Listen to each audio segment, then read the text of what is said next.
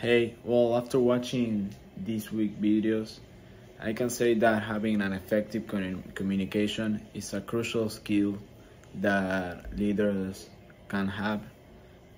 I think that there are many ways for a leader to get a successful communication. For example, by being clear and concise with the people that listens to you. You Another way could be by having empathy with your people, and also being an active listener.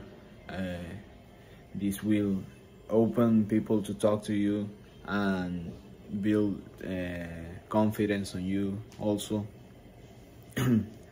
Another important way, and not that important, but another way that you can get an effective communication is by being open and transparent with them.